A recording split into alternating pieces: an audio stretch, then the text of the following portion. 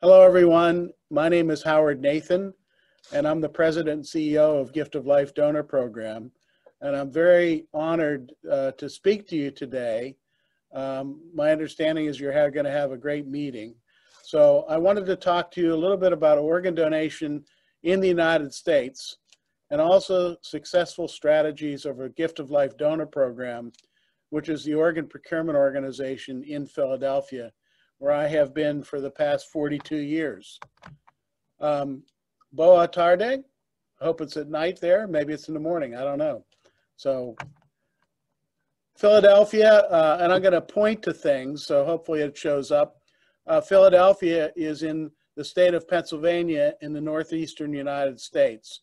So Gift of Life is right in Center City, Philadelphia. And I'll tell you more about the program in a few minutes. So it's a nonprofit organ procurement organization. We perform organ recovery, tissue recovery, and eye recovery. It was established in 1974, and we're actually federally designated by the federal government, it's called CMS, for a certain territory that's called the eastern half of Pennsylvania, southern New Jersey, and Delaware. So that's parts of 3 states. We have 127 hospitals that we work with for donation. 15 of those hospitals also perform transplants, and there's 40 different organ programs at those transplant centers. So that many centers do multiple organs like kidney, heart, liver, lung, etc. We cover a population of about 11 million. And last year we had 664 organ donors, resulting in 1,865 organs transplanted. That's the highest volume in the US at 59 donors per million and 167 transplants per million. And we'll talk more about that in a few minutes. We also had 2,600 tissue donors, that's bone, heart valves, skin, and other tissues, and cornea donors.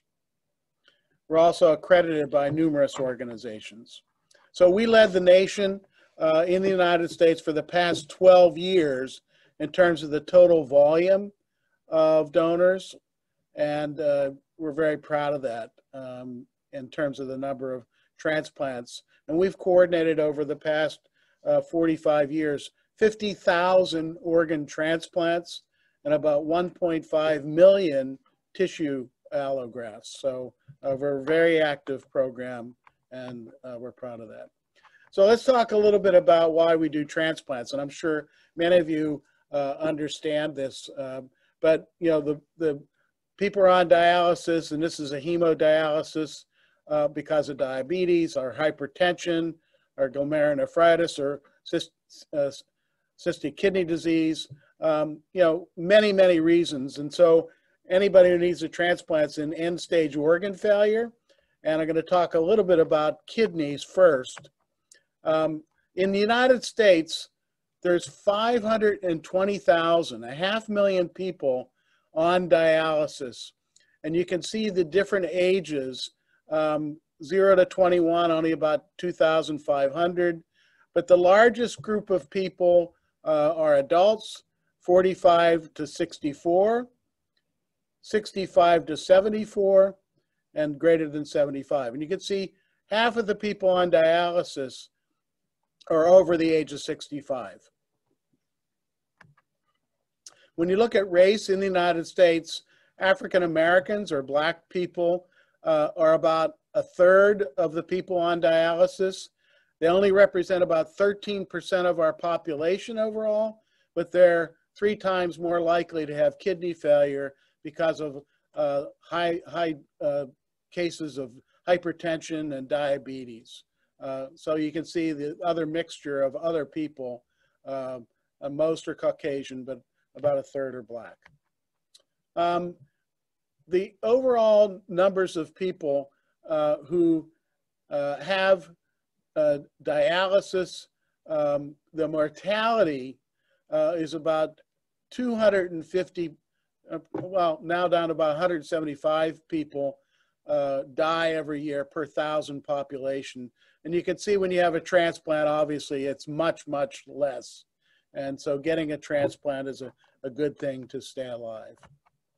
About half are on peritoneal dialysis and about half are on hemodialysis. And when you look at the cost per year for hemodialysis, it's about $90,000 US to keep someone on hemodialysis. And many of those are, outpatient, and they're chains that do it. DaVita and Fresenius are some of the chains that do it. Peritoneal dialysis is cheaper. And then on an annual basis, although the transplant may cost about $110,000, the annual costs are somewhere in the order of about $20,000 or so for the medications and perhaps potential readmissions. The total overall budget in the United States for end-stage kidney failure is about 35 billion with a B, 35 billion people, $35 billion US dollars for that 500,000 people that are being cared for on hemodialysis and for the performing of transplants. So the question is, why get a transplant? And obviously you folks are being trained and understand that it's a much better quality of life and the outcomes are much better. The impact you can see for dialysis patients at 1 year, there's about a 20% mortality or so.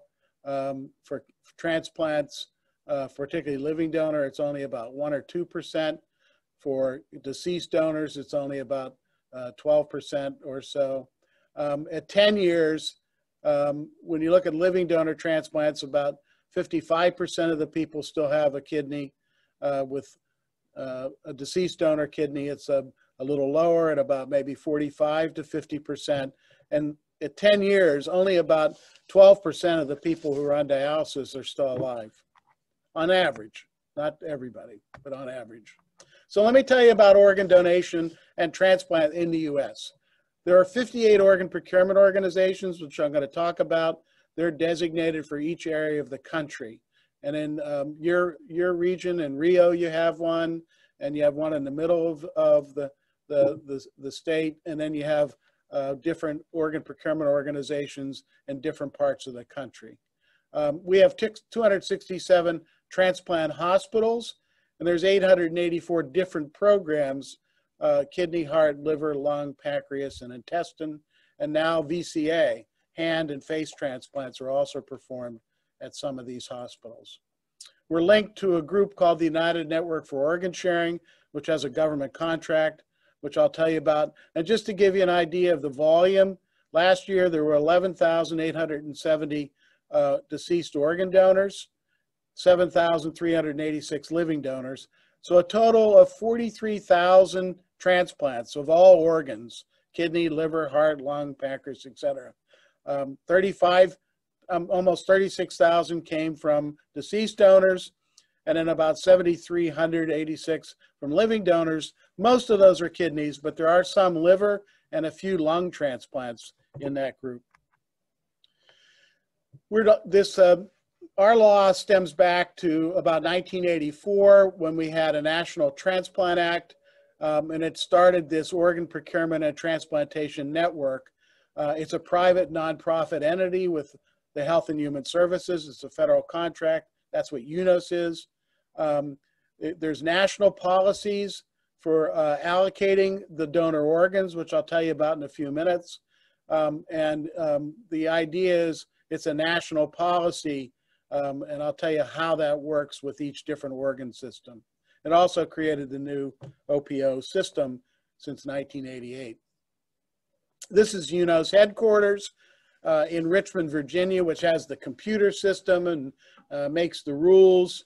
We all contribute to the policies.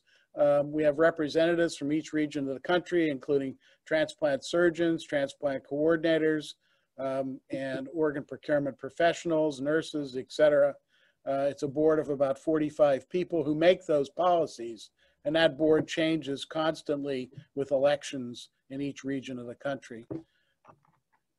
What they do is UNOS approves transplant programs and centers. They operate the national computer system, which collects all the data, manages the wait list, allocates the organs. You must use the system to allocate every single organ. You cannot skip patients. You must follow the list. And each organ has a different system for allocation, and I'll tell you more about that. The matching system is actually right on your iPhone. You can log in the donor information, and it'll give you the matches, and the transplant surgeons are notified when their patients match, and they can answer within minutes to say that they're at least preliminarily interested in that particular donor organ right through their iPhone. And it maintains data, and we do audits to make sure we're all following the policy. So that's been in place since 1986. Right now, there are 109,000 people waiting for a transplant. Most of those are kidney patients, 93,000 of them. So not everybody who's on dialysis is on the list. Only about 20% of the people are on the list because of age. And most people who are over age 75, maybe up to 80, are not considered for a transplant because of the shortage. 12,000 liver patients, 3,500 heart patients, kidney pancreas for diabetic patients, lung, pancreas, intestine, etc. So that's the waiting list in the United States. And those are the organs. The additional organ, vascular composite allograft, is hand and face. Tissue donation, which I won't touch on a lot, has to do with other types of donation that aren't organs. So bone or heart valves or saphenous veins, skin, these are used for life-enhancing transplantation, but not life-saving. So a bone can be used in orthopedic surgery. Someone can get a new ACL, things like that. Human heart valves are used instead of pig valves or mechanical valves. Veins are used for bypass, skin for burn victims, and then corneas restore sight. And I'm sure that you folks are familiar with that too. Types of donors. So I'm going to talk about brain dead donors, people who have a head injury or have some other incidence of anoxia to the brain, but their heartbeat is intact, but they're declared dead based on brain death. I'll talk more about that. DCD is donation after circulatory death, meaning the patient's family decides to withdraw the ventilator because they're not going to survive. They wait till the heart stops, pronounce the patient dead based on the heart stopping, and then the organs can quickly be recovered. And that's a relatively old procedure that became rejuvenated about 15 or 20 years ago. And of course, living donors, you can donate a kidney, even part of your liver. Most are related or husband and wife. They might be not blood related. An altruistic means that someone just decides to donate a kidney out of the goodness of their heart for no reason at all to someone they don't even know. And that occurs about 300 or 400 times every year in the United States. So this is the track record over time, over the last 25 years or so. The red line represents deceased organ donation, and you can see that there's been increases. It's more than doubled in the last 25 years, and in particular, the last 5 or 6 years has increased significantly because of the drug overdose situation here in the United States, where organ donors can come from people who overdose. They're resuscitated because they stop breathing and their heart stopped, but then they end up brain dead or can become a donor. Drugs don't actually affect the organs. They're still, frankly, suitable, and we test them for infections like Hep C and other things. Living donation, you can see, went up drastically here because of laparoscopic kidney nephrectomies that could be done, which really allowed people to get back from being a donor within 2 to 3 weeks. They're back at work, whereas in the old days, the patients often were out of work for 2 or 3 months with a large incision on their flank. And you can see that that's flattened and now has just started to increase again. We're not sure why it's sort of flattened out here, but it's starting to increase more and more. So criteria for organ donation for deceased organ donors is someone on a ventilator, and they're vent dependent. They're anywhere from age newborn, and we've had newborns as small as 3 kilos.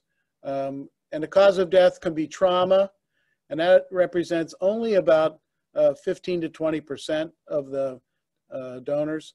Most come from anoxia, meaning could be a drug overdose, their heart stops, they're resuscitated, but they have no oxygen to the brain, or someone who has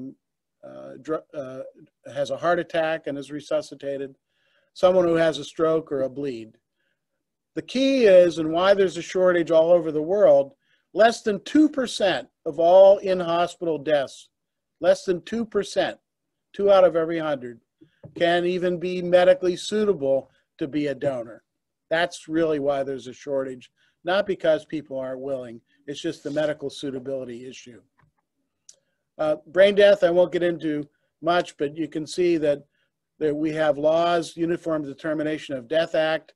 An individual is sustained irreversible cessation of all brain function, including the brain stem, is dead. And you can see this is something that actually we show families, this scan that can be done, an isotope scan that shows no flow to the brain. And this, this is pretty easy for a family to understand. Brain death is death, the death of the individual, even though their heart is still beating.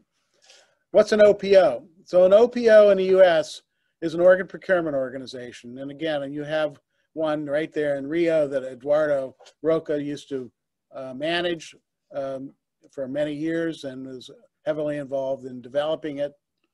Very successful. 51 of the 58 OPOs are independent, meaning they're separate from hospitals. They're independent organizations like mine, who are nonprofit organizations certified by the federal government. They're separate from transplant hospitals, and they serve many hospitals. We serve 15. We have agreements with all hospitals for donation, and all the donor organs are allocated through that national allocation system.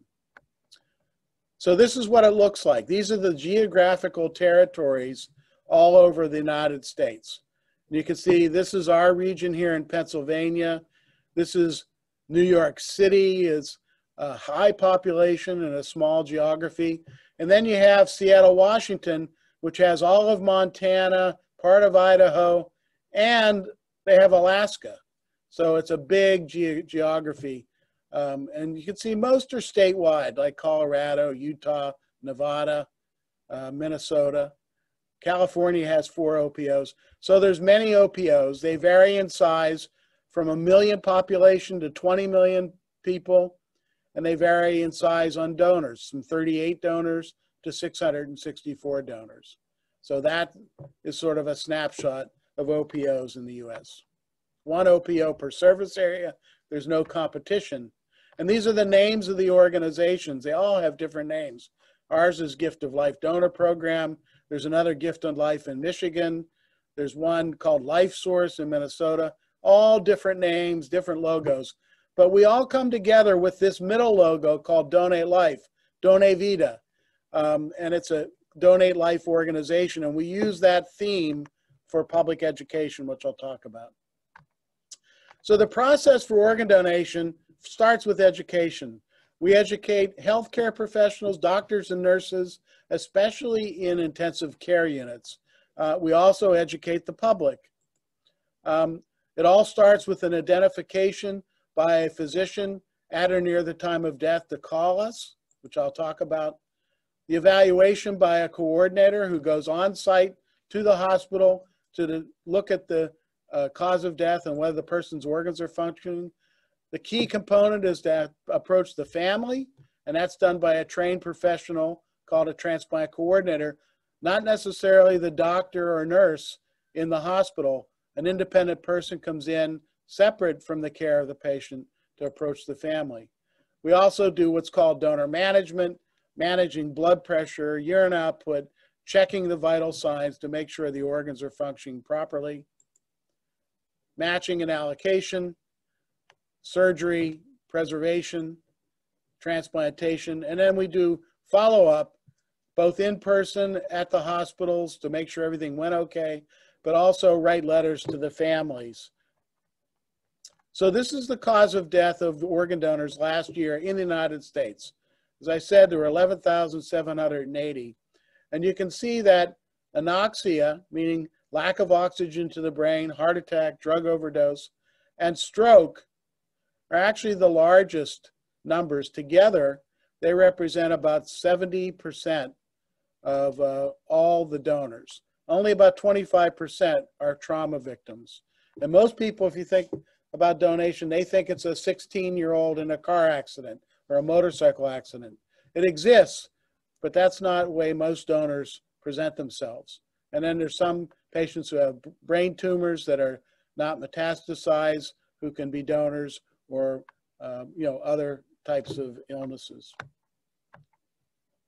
In the US, about 3 million people die every year, okay? Of those, about 780,000 die in hospitals.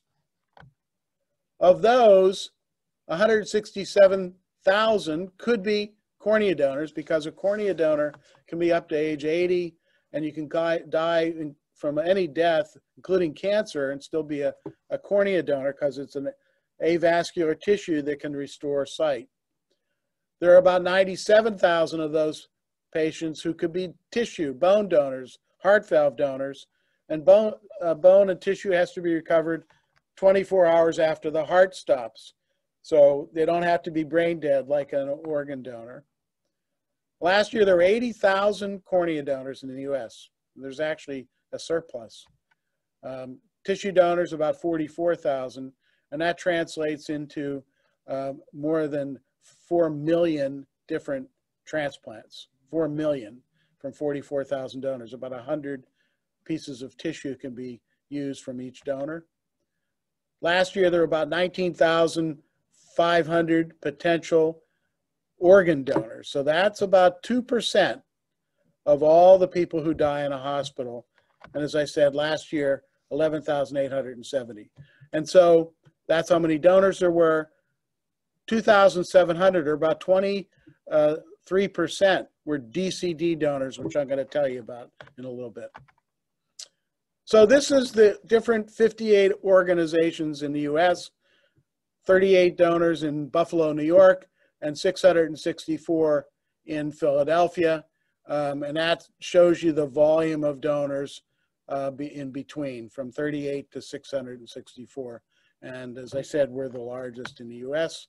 Then when you look at per capita, the average is about 36 donors per million population. You can see Gift of Life is at 59, and two other programs were higher than us per capita. Nashville, Tennessee, and Las Vegas were higher than us on a per capita basis. This is transplants per million. Almost 3 organs per donor can be transplanted. You can get as many as 8 organs transplanted, but the average is about 3. And you can see that we were at 159 transplants per million, and these folks were even higher. Total number of transplants just in the past 20 years was over 500,000 in the US from deceased donor transplants. So that's a lot of people that have been helped, and I'll talk a little bit about outcomes in a few minutes. When we compare ourselves to other countries, okay, so this is, a whole list of countries.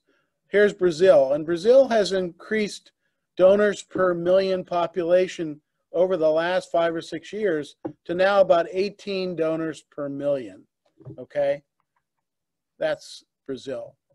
If you look at the US, we're at about twice that, about 36 donors per million. Spain is one of the highest in the country, in the world, at 48 donors per million. But I always like to say Gift of Life's better than Spain, so I always throw that up. We're at 59 donors per million. So this is just a measure. You can see Australia is at 21 donors per million, UK at 25 donors per million. It's sort of a way to judge per capita donation in every country. So DCD is donation after circulatory death. This is circumstances where a family decides to stop the ventilator in the ICU because there's no hope, and it's their decision to decide to do that. In the old days, we didn't offer them donation. Now we have a technique that we can offer donation. The patient's taken off the ventilator, their family is there with them, the heart stops, and then we immediately take them to the operating room and can remove the kidneys, the heart, the lungs, and now even the lungs and the liver, and more recently the heart, believe it or not, and transplant them successfully with basically the same outcomes with them. You can see in 1995, almost no one was performing. The red represents no DCD. Pennsylvania and a few other states did. 2004, when we began to teach people about DCD, and then now everybody but Puerto Rico had at least one donor. And as I said, 2,700 donors, 2,718. So went from almost no donors to 22%. These organs would have been buried, and about 35,000 transplants in the last 25 years from DCD donors. Those 35,000 organs would not have been transplanted. They would have been buried unless we offered DCD to these families who've already decided to stop the ventilator and stop the support in the ICU. This is what it looks like graphically. You can see how it's grown. The orange is DCD. Kidney transplants, look how that's grown. 32,000 kidney transplants since the last 25 years. Liver transplants, 6,000 liver transplants. And then lung transplantation, which is still growing, 1,300. So all these people got transplanted with more successful outcomes. The alternative is the organs would not have gotten used and some of these patients may have died. So DCD recently, in the last 6 months in the US, took the model from both Australia and the UK to take the heart from someone whose heart is already stopped. DCD, donation after circulatory death. So there's a whole sequence to do that, but we've worked with teams who've done it, and there's actually a machine that pumps and animates the heart. I think this will play. No, it won't play. This machine actually pumps the heart outside the body, and it can perfuse with blood to reanimate the heart so it's not cold anymore. It's actually in warm blood that's being pumped through the heart, just like the would in the circulatory system, after it's been removed, and can be kept for a couple hours and actually be resuscitated on this machine. So I apologize that it doesn't play. The other thing is about using older donors. I told you a lot of people on the list are in their 60s, 70s, and some even in their early 80s. So the question is, why don't we use organs from older donors? And you can see in the US, the number of older donors is actually very, very small. It's only about 500 or 600. Most are in these middle age groups. And then obviously there's some children, unfortunately, who pass away who are donors. But in other countries, particularly in Spain, I'm going to show you, they use older donors very successfully. So this is what it looks like. We're only taking organs from about 700 or 800 people a year, when there's actually a lot more potential. The problem is the transplant surgeons don't want to use these organs even on older recipients. We're trying to convince them that other countries you do it successfully. In Spain, for some reason that didn't show up very well. In Spain, you can see that 55% of the donors are over age 60. 55%. Okay? And when you look at donors per million, it represents more than half of their donors per million. Okay? Obviously. In the US, only about 13% are over age 60. So if we proportionally use more organs from older donors, we could significantly increase the number of donors. And our younger donors, we do more younger donors than Spain does. So our doctors, our surgeons are actually kind of spoiled because they're used to getting younger age donors.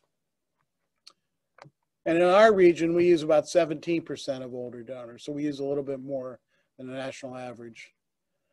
And when you compare it, you can see the blue represents young donors under age 60, older donors.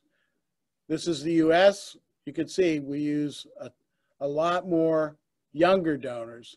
And then Gift of Life, we use a few more older donors.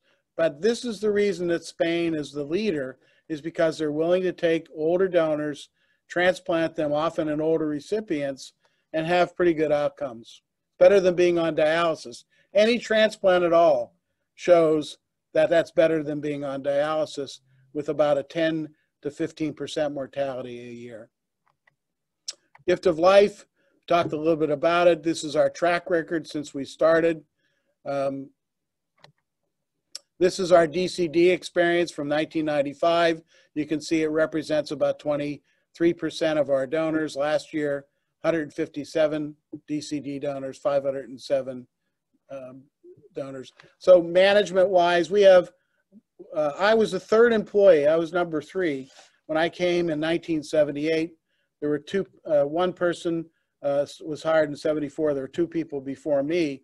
So I was the third employee. We now have 241 people in many departments.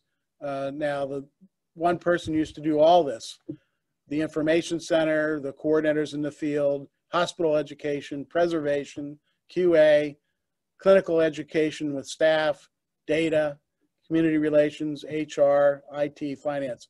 So that's our program. And I have 2 people who are vice presidents who run the program.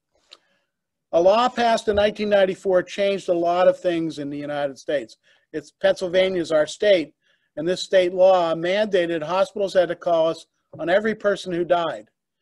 And that way we heard about every patient that sometimes slipped through the cracks. They didn't refer all brain dead patients. Now we hear of every death, so that's why our tissue donation increased very significantly, because we hear about all deaths, and just about anybody who dies can be a cornea donor, and some can be bone donors. The suitability is determined by the OPO and not the ICU doctor. The family is approached by our coordinators, and then there's some reviews that we can do, and there's a fine if they don't call us. It became a model program in the US. We increased donation 43% in just 3 years in 1998. And then it became a federal rule. So every hospital in the US must call their regional OPO on every person who dies. It works unbelievably well. It's a lot of work, but we hear about everybody, and that way we can screen them and determine. So some people whose heart is stopped, they could donate tissues up to 24 hours. Someone who's on a ventilator, they could be a potential organ donor, or if the family's discussing to withdraw care, they can be a DCD donor, and they could donate organs and tissues. Sorry if I'm going fast. I see my time is getting limited. This is our call center, sort of operators, 911. We have this call center mentality in the US. And so these are people talking to hospitals, and we hear about 130 deaths a day.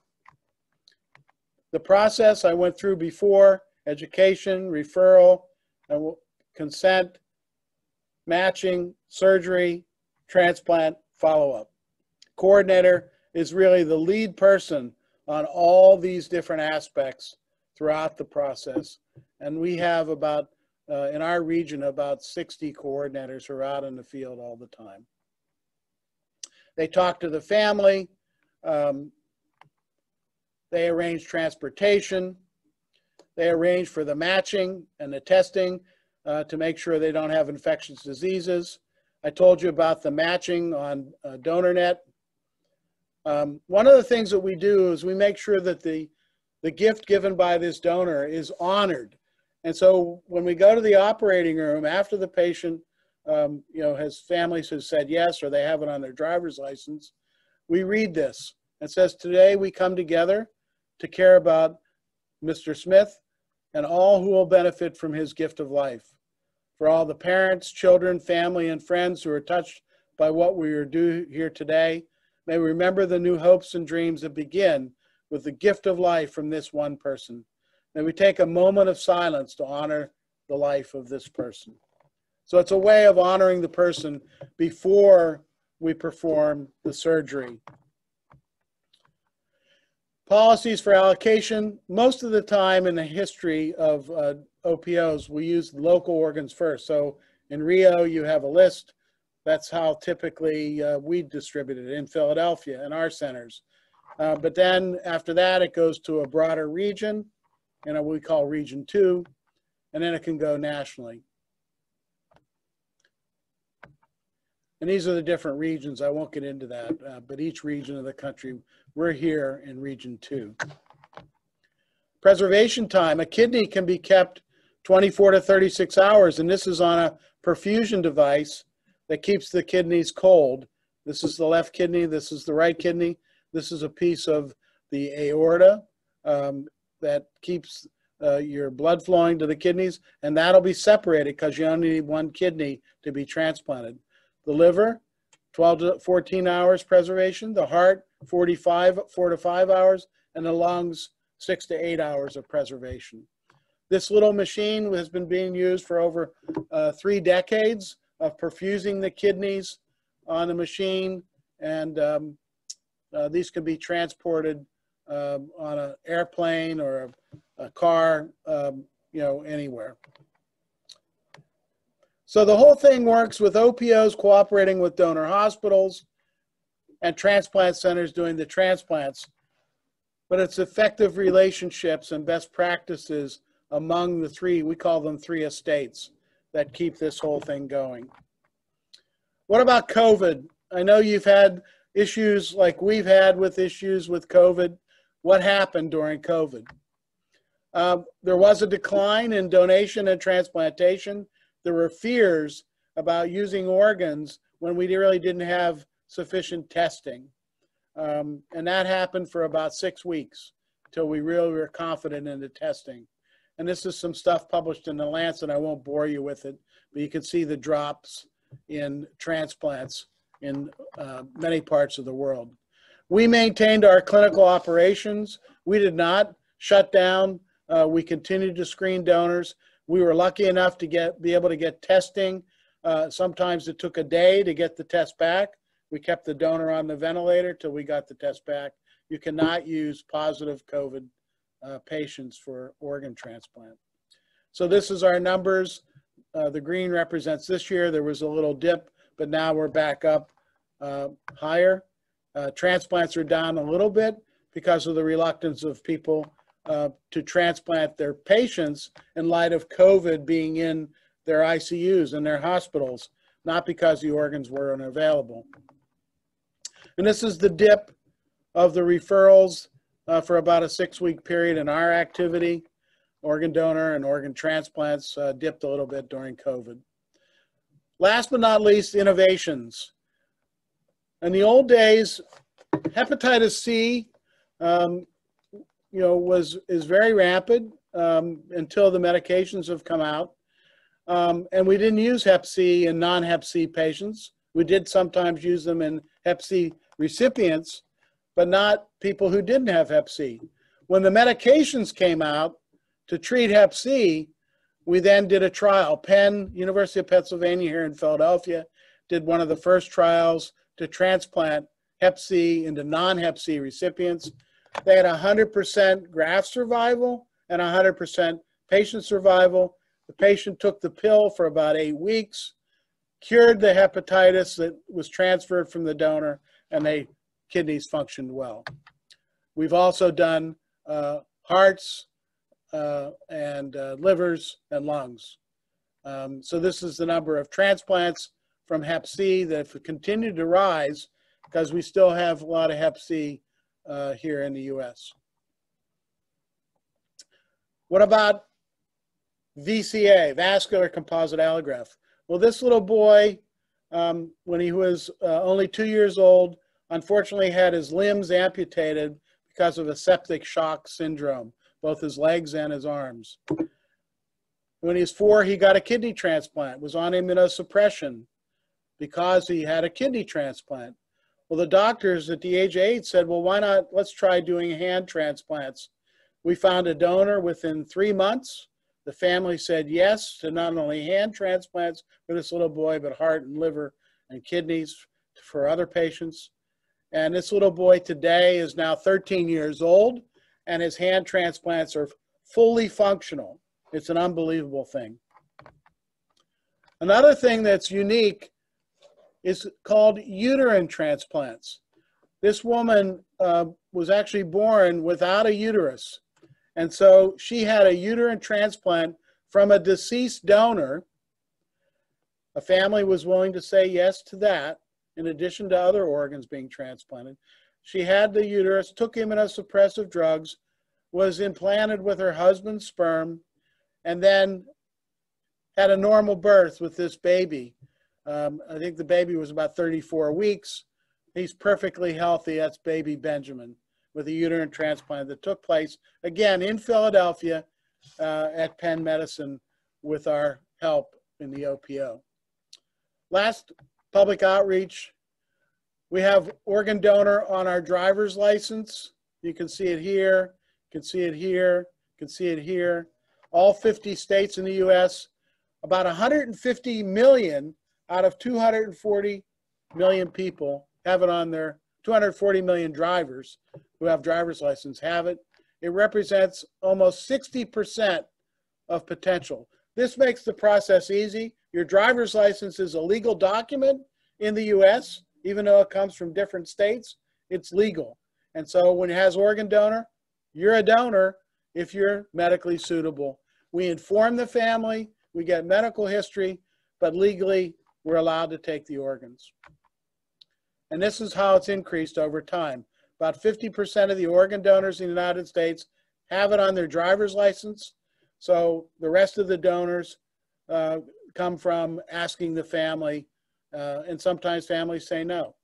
And you can see corneas and tissue donors too.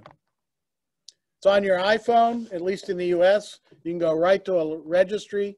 Very clever to get on the registry. Very easy when you get a new iPhone. It asks you to be a nationally registered donor, and the OPOs have access to that information. Last, Eduardo was here several times to teach in our Gift of Life Institute. We train people from all over the world. I've been to Rio numerous times to train people like yourselves about organ donation and how we do things here in the US. So it's really the power of one person, one donor at a time, one family at a time, one transplant candidate at a time, and each of you have the power to save lives, the power of one. It's all about the patients on the waiting list. They get back to a normal life. Outcomes are terrific. There's about a 93% graft survival for hearts and kidneys and livers. And at 10 years, as I said, probably with hearts and livers, the outcomes are about 60%, and kidneys are probably in the, now about the 55 to 60% range. Thank you very much.